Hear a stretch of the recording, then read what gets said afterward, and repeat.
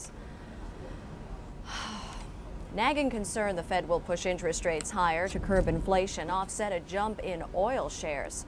This is really, wait, let me take this out and put this back in again because it's going bananas. All right. Nagging concern the Fed will push interest rates higher to curb inflation, offset a jump in oil shares. Dow Industrials, which seesawed through most of the session, managed to finish higher. Wait a minute. Not good. Oh no. Wait. Nagging concern the Fed will push interest rates higher to curb inflation, offset a jump in oil shares. The Dow Industrials, which seesawed through most of the session, managed to finish slightly higher, up almost 2 points at 36.63. Am I leaning too much forward, or it's all right? No.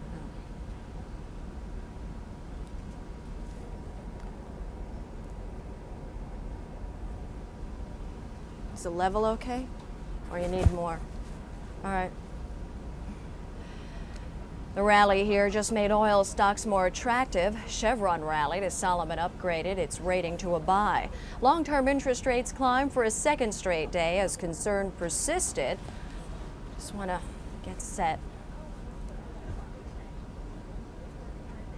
Okay. Well, this is weird. Okay, let's try it.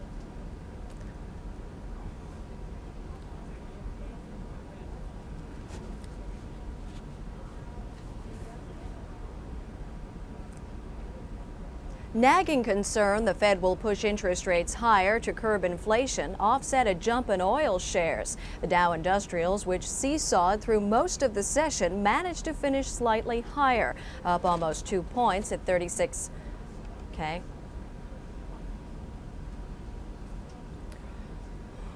Say what?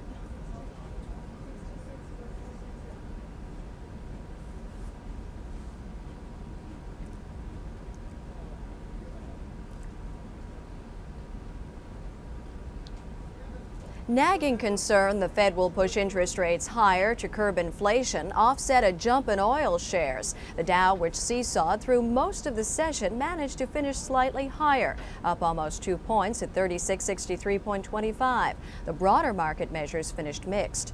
Crude oil prices jumped sharply on news of the downing of 2 U.S. helicopters in northern Iraq. May crude finished at $16.23 a barrel. The rally here just made oil stocks more attractive. Chevron rallied as Solomon upgraded its rating to a buy. Long-term interest rates climbed for a second straight day as concern persisted that signs of robust growth will cause the Fed to raise rates for the third time this year. There's quite a bit of anticipation about the Fed's release of reports on factory output and manufacturing capacity for March. In late trading, the yield on the benchmark 30-year bond was at 7.29%.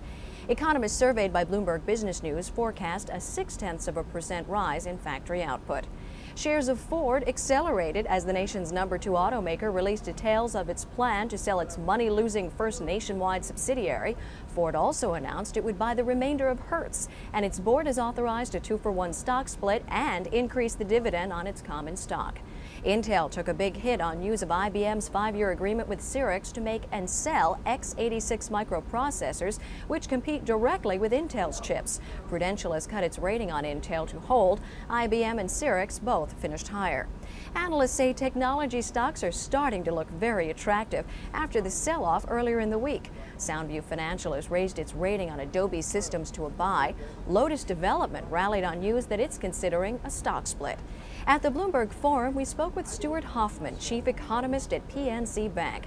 Hoffman believes the reason the Fed is pushing interest rates up is because of the concern that inflation will rise in '95. Overall, he thinks this year will be economically sound.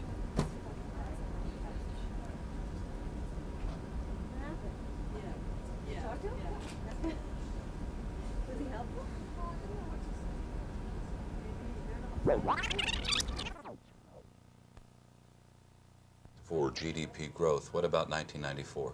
I think it'll be.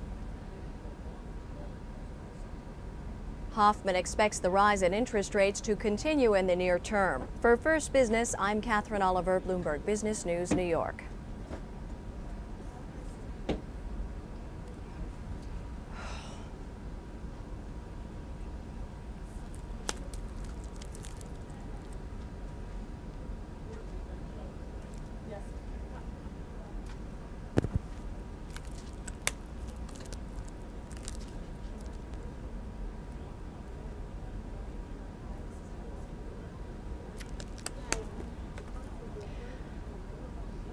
Ford is